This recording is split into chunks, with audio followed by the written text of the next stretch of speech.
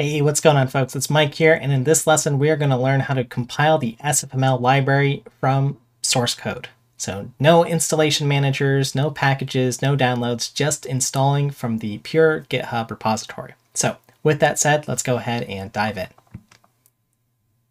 Okay, and first things first, just in case you're on a system or maybe you've used libsfml before, we're going to want to make sure that we purge the SFML installation from our system here. So you can see that I don't have it installed here, and I haven't installed it through my package manager, because again, we want to do things from scratch. Okay, so how do we get started? Well, let's go ahead to the SFML page, and we're going to go to download. And again, we're going to go to the GitHub repository. So this is even the most latest version here, beyond even the snapshots that have been released here. And let's go ahead and grab the code by copying that. GitHub URL, cloning the repository, and then let's go ahead and start our journey here. So this is just going to take a few moments to download, and then we'll get started. All right, so once the download completes, let's go ahead and jump into the SFML folder, and let's see what we have here. Now, interestingly, most tools that you download that are meant to be rebuilt will come with some sort of help files, maybe a configure file, or more often these days, a CMake list file. So if I go ahead and look at CMake lists, this basically contains all of the rules to generate some sort of project for us that we can compile. And you're going to see that we need CMake version 3.8 or later in order to build this. So if I check my CMake version, which I have installed, it'll be version 3.221. If you need help with CMake, just comment below or request a video, and maybe I will make one to help you there. Okay, so the typical way that this works is I need to make a separate build directory where we're actually going to build our files. So I'm going to make it in the SFML directory here. So you can see that I have build, and we'll go ahead and navigate into it. So again, it's empty. And what I'm going to do now is run CMake and look in the top level directory, and it'll automatically find that CMake list file to build our source code. Or again, let me be very specific. It's a meta build system that's going to build a build file, and then we'll be able to build our code. Because CMake is going to help us with some other tasks, such as finding out if we're missing any dependencies or libraries on our system. So let's go ahead and run this. And okay, I get some red here, and it says that the FLAC library is missing. And this is some sort of audio codec library here.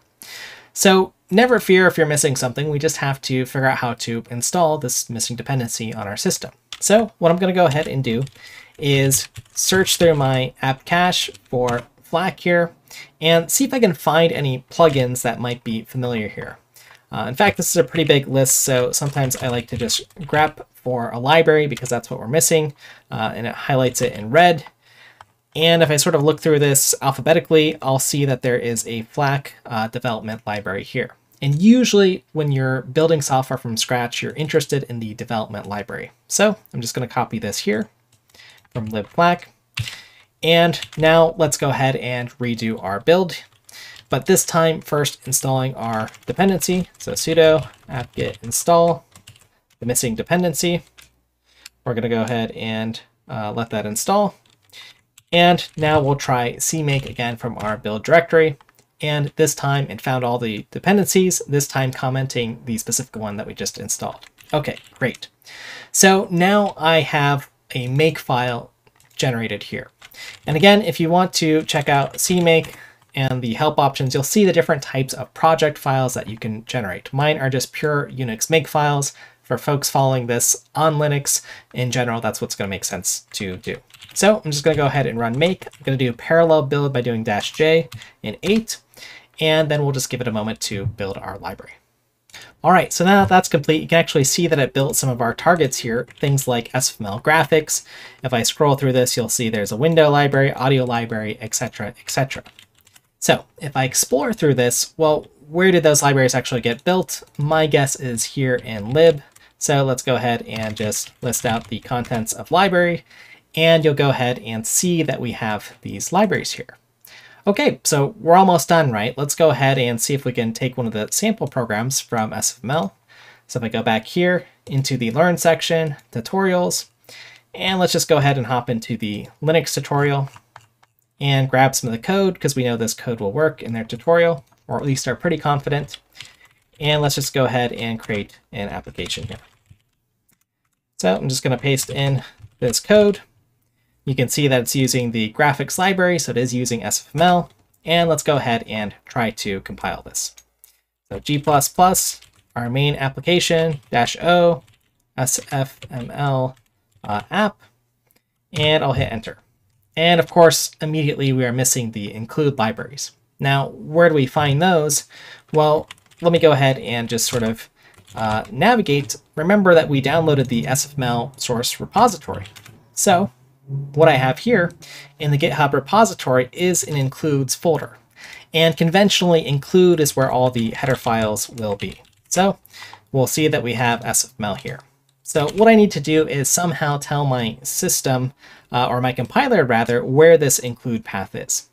For this tutorial, I'm just going to go ahead and put in this full include path. Something you could do is update your path variable to have this, or just refer to it by a relative location. In fact, maybe I'll do the relative location after I get it working, but let's just go ahead and point our source files here to the right location.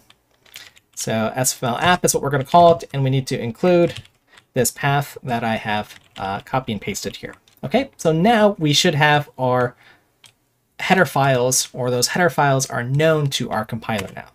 So if I hit enter, okay, still some more stuff that comes up here in the compilation.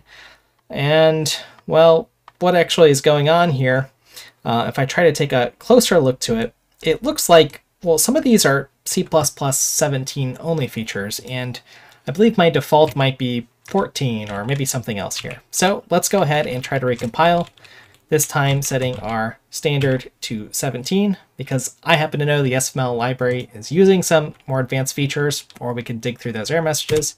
I'll hit enter, and okay, not too bad, but this time we've got a bunch of undefined references. And that to me usually means that we're having issues since our compilation here with finding libraries. Okay, so again, we just have to teach our compiler where the libraries are. So the libraries, uppercase L, will tell us which directory to look for libraries, and in this lib folder where we did our build here. So I'll go ahead and hit enter.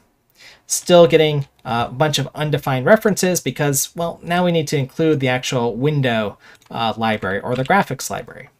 And if you need a little refresher, you can look in the SFML tutorial here and the 3 libraries that are needed to get running the hello world. So that's what I'm going to include here. We need to include SFML graphics, SFML window, and SFML system. Okay, let's go ahead and hit enter, and voila, like that. It's going to work, right? So let me go ahead and run SFML app, and well, no compilation errors when I ran through this, and I ran our application, but now it's saying error while loading shared libraries. Okay, so our shared libraries, that's these 3 here. And basically what's happening here is, well, when our executable is running, it's loading these libraries at runtime, so we need to know what that path is.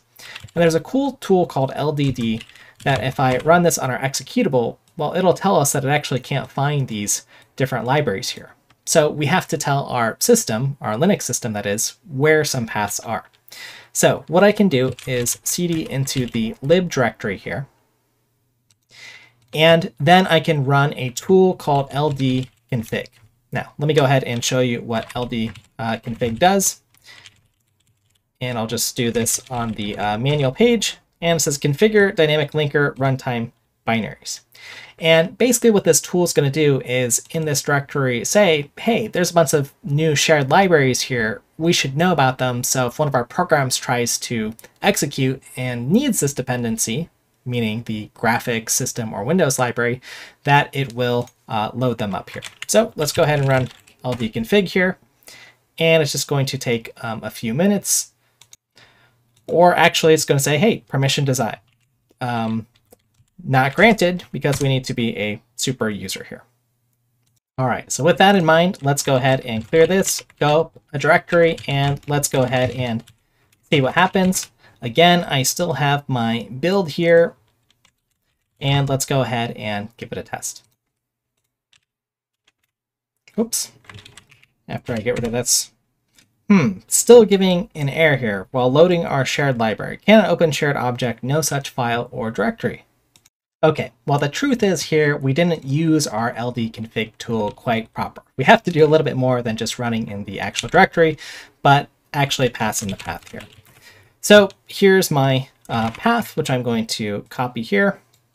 And I'm just going to go ahead and run sudo ld-config, and then my actual full path here. And then if I go back to my application, I can now run it. So we've successfully compiled our application.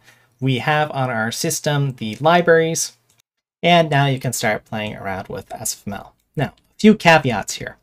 With our little ld-config tool, you might have to rerun this a few times or put it in a place where it is going to run so that you have your libraries set up appropriately. You could otherwise copy your libraries into a known location. That's usually something like /user/local/lib or one of these locations so that you have them available and that's already a known path. Otherwise, another little trick that you can do is on your command line, when you actually execute your program, you can use some sort of preload to determine where some library locations are. So I'll leave those as a few trails. If you need some help, feel free to comment below. So folks, I hope that was a useful video for you and you now know how to build from source code SFML, the simple fast media library, and you know how to set it up on your Linux machine. So if you enjoyed this video and found it helpful, then please go ahead and like and subscribe. If you have any troubles, please comment below and someone from our community will hopefully help you out. Alrighty folks, thanks for your time and attention.